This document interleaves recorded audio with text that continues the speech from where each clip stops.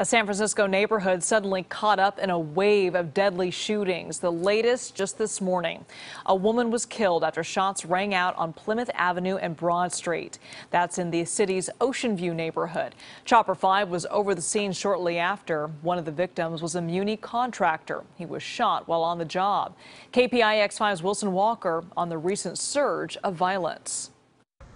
I thought it was a cherry bomb when I first heard it. It was one shot and then shot. And I go, oh my God, those are gunshots. By the time that gunfire ended, 2 men were shot in the leg and a woman was mortally wounded just steps away from her front door. I turned around and looked and I seen a little lady that was laying on the ground. She was bleeding a lot. Her eyes were open. Now, the way witnesses described this, there was no safe place to be standing at this intersection. Police found one mark here in the corner of the barber shop. Mark B was over on the Muni shelter on the south side of the intersection. And if you go to the north side of the intersection, you'd find marks C, D, and E, all of which went tearing through a building where a man was doing construction work. Fortunately, he was not hurt. I mean, essentially, you have somebody, innocent bystander, just walking into their house, shot in the head.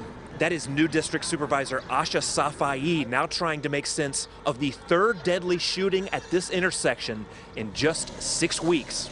There's back and forth between folks over in Visitation Valley and this neighborhood, and we have to do something aggressively to intervene. There's a lot of evil stuff going on here in San Francisco, and we're supposed to be the city of love, not hate. And there's a lot of hate here, there's a lot of prejudice here, and there's a lot of bad stuff, and that's not nice. In San Francisco, Wilson Walker, KPIX 5.